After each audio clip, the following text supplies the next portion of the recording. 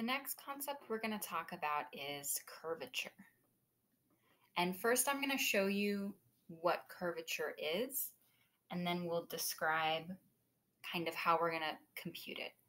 So curvature in words is roughly going to be how quickly does a curve bend. By bend, I mean curve. But how quickly does a curve curve would be kind of silly to say. And then this is easier to see in a picture. If we kind of have a curve like this, that's 1 r of t, versus a curve like this, that's another r of t. Then we would say that this has low curvature, and this right here has high curvature.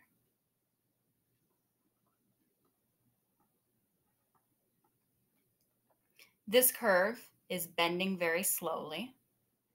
This curve right here is bending very quickly, kind of almost in a complete circle over a very short period of time.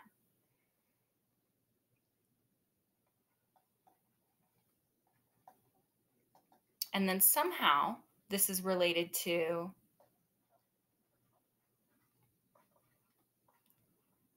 how the tangent vector changes. So remember, the direction we're going is kind of indicated by the derivative of the tangent vector. Derivatives mean change, so maybe that could connect with you. But if we draw a picture, sort of maybe on this side of the curve, the tangent vector is going that way. And on that side of the curve, it's going that way. And when we think about how much it's bending, we're thinking about how much that little red line changed. Compared to here, the tangent vector was going kind of that way, and then it's going that way. Again, we're thinking about how much the direction changed, and it changed much more over that period right there. So it's related to that, but then it's also related to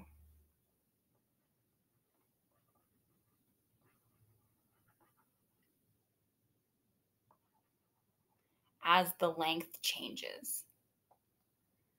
So sort of if we want to think about how quickly the tangent vector is changing, we need to have some frame of reference. And our frame of reference is going to be that we're thinking about over this period, how much did the tangent vector change? I'm not even going to try to highlight over that, versus over this period. So that's kind of for us the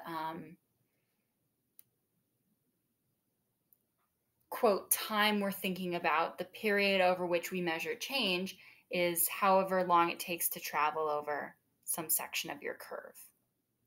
And we want to know how much your curve bent as you traveled that section of curve. And so the steps to calculate this are going to be a little complicated. So first what we need to do is we need to parameterize our normal expression of our curve r of t in terms of arc length, which we denoted by s. And the steps to that are going to be that you compute s of t using that arbitrary equation we had when we learned about arc length. And then that'll be s of t equal to some stuff that includes t in it. And then solve for whatever t is from that equation that involves some s in it. And then you go back to your r of t and replace t with s in r of t. to get r of s. So you're just going to take that equation for t, plug it in everywhere you see t in r to get something that got rid of time and instead depends on arc length. The reason for that is because I want to know how much my tangent changes with respect to arc length. So then I'm going to compute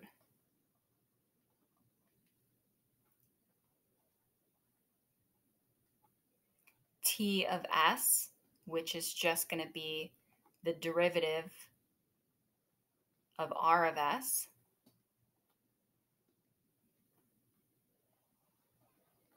And then the curvature,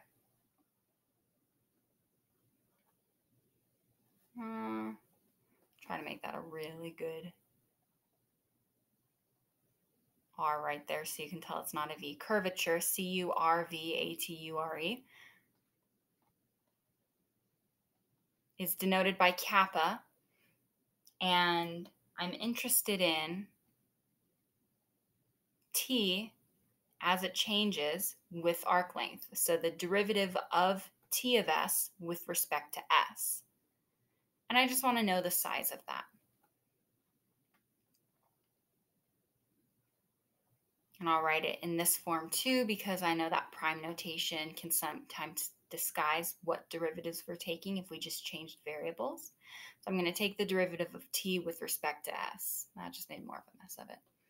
And then that's how I'm going to find curvature. So we'll go ahead and do an example like this next.